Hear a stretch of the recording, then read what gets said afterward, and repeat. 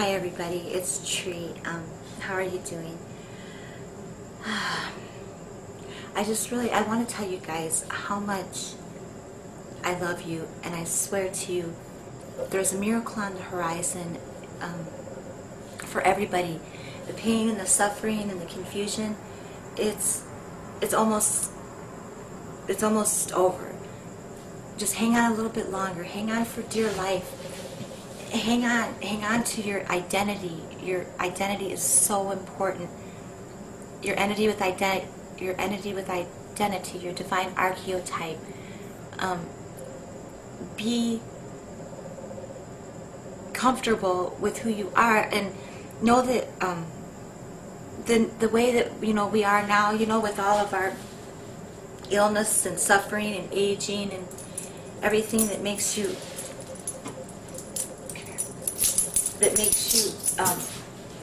feel bad or hurt, and everything like that it's not our natural state. That's not how we were created. We were not created to be like this. We were not created to suffer. We were not created to get old and sick and die and suffer and all these diseases. We were not created to be alone, and we were not created to be without our identities either. We have access to that. We only use 3 to 7% of our mind, and that leaves a lot of mind left to use, and all of our abilities and stuff. We didn't come with instructions.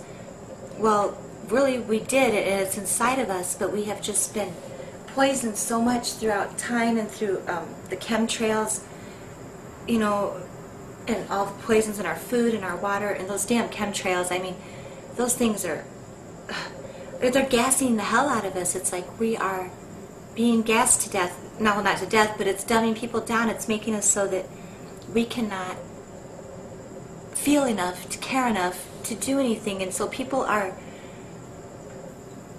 not capable, well, for the most part, of being able to feel or comprehend what's going on around them, because we're being drugged.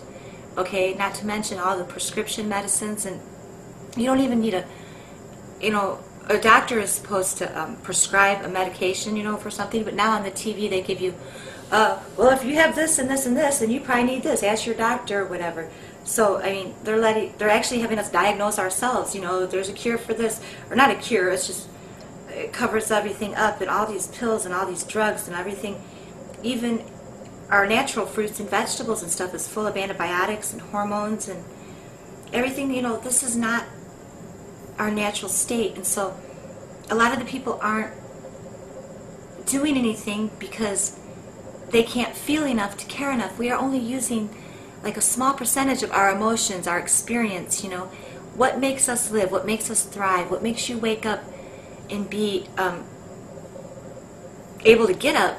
What is it for? It's because there has to be something, a dream, something to go for, something to live for. And if you don't have the dream, then people, if they don't have the dream, then they feel nothing to live for, even though we wake up, like robots or what, and also, the experience of happiness and ecstasy in our emotions.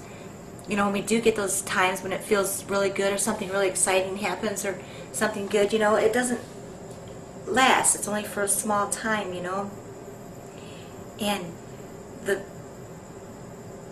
feelings that we have, it takes a little bit of effort to do that, but to experience every emotion and every experience that you can to its fullest.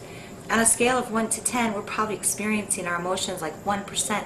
Some of the best days of our lives, some of the best times of our life just fly right by us because we can't feel it, experience it, because we're worrying about the past or the future, or just not being our, pH balance, or our, ability to feel that ecstasy is just so dumbed down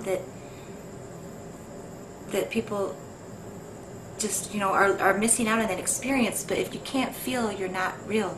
What makes you real is that experience, that feeling, and going out and seeking out things that will cause you to feel things in your emotions, you know, to stimulate them, because your emotion is what connects you to your spirit. It's what connects you to your soul, yourself, your true identity. And another thing, like the oil and the gasoline that they burn and stuff, and us having the technology for so long to be able to run our cars off of water, be able to get our electric or energy or stuff through the sun or the moon or the push and pull of the ocean.